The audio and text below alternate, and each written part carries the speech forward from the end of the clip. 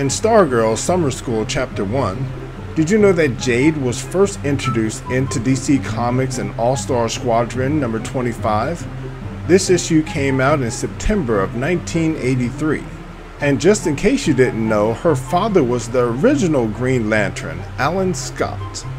What's up, movie maniacs? Welcome back to another edition of Movie Mistakes. And today we're going to show you a few of the goofs that we found in Stargirl Summer School Chapter 1. And if you haven't joined the Movie Mistakes family yet, go ahead and click that like, subscribe, and notification bell now. We appreciate it. So to start this episode off, little Rebecca is sitting on the left-hand side of this porch swing here. There's nothing unusual about that except for the fact that you can see now that she is sitting exactly in the middle of the swing instead of on the left-hand side. But after the little boy comes up, we can see now again she switched back to the left side. Interesting, right? Staying in the same scene, the little boy talks Rebecca into stealing a present. She opens it here, as you can see she just kind of throws the lid away.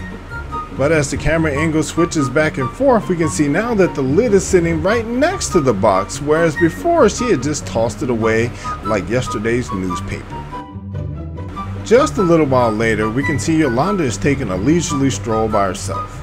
So what do you think is going to show up in the middle of her shirt? Well, we won't make you wait. As you can see, when the camera switches angles, her hair has somehow gotten tangled in itself on her chest, which is kind of weird. So this next mistake kind of didn't make sense to me. Notice when Jade breaks into their house, they're cutting doors in half, they're making all kinds of ruckus and noise. They're literally almost beating each other to a pulp.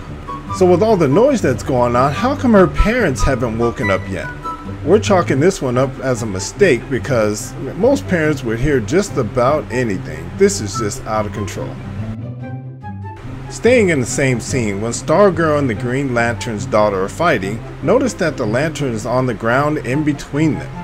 But as the camera pans up, we get a shot of both of them fighting one more time, and we can see that the Green Lantern has vanished for some reason.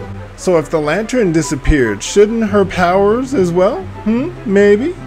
So for our final mistake, the Green Lantern's daughter Jade breaks into their house and the two girls fight. Seems about normal because Stargirl doesn't know who she is or what she's doing there. She's protecting her home, right? So when her parents come in, she tells her dad that she believes it's just a misunderstanding. I think there's been a misunderstanding. Yeah, you seem to be having a lot of them today. But I don't think that's right either. He shouldn't be jumping on his daughter's case talking about she's had a lot of them today. This is not a misunderstanding. She doesn't know who this girl is or what she's doing in their house. She's only doing what was right. So everyone, what do you guys think of Stargirl, or have you even seen it yet? I actually think it's a pretty cool show. Let me know what you think, giving it a rating of a 1 to 10 in the comments section below. And as usual, don't forget to hit us with that like, subscribe, and notification bell now. That way it'll be pushed to the top of the YouTube rankings. We appreciate it. Once again, my name is Lee from Movie Mistakes. Thanks for hanging out with us, and we'll see you next time.